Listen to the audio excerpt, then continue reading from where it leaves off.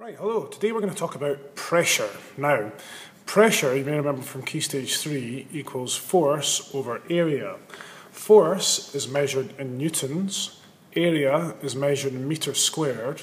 So if you divide newtons by meters squared, we come up with newtons per meter squared. Now, because there was a guy, French guy, a long time ago who did a lot of work on pressure called Pascal, we thought in his honour we would rename the unit the Pascal. So these two units are equal. Okay, you can use either interchangeably. Now, pressure is very useful when we start to look at hydraulics. Okay, hydraulics is a system that's used to multiply forces. I'll give you an example. Here we have a big brake pad for a car, a brake system.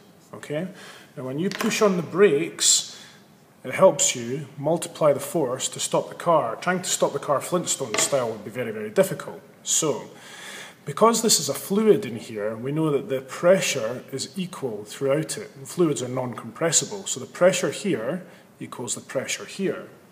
Now, we can get rid of that pressure because we know that pressure equals the force over the area, and here it will also equal the force over the area. The pressure remains the same.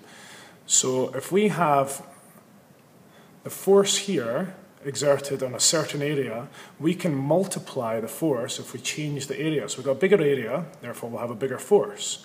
So to give you an example, if for example we push with 100 newtons here on an area of 2 meters squared, and here we have an area of 4 meters squared, we can do a little cross multiplication. So we have F1 over A1 times F2 over A2. So if we're looking for F1, we'll do some cross multiplication.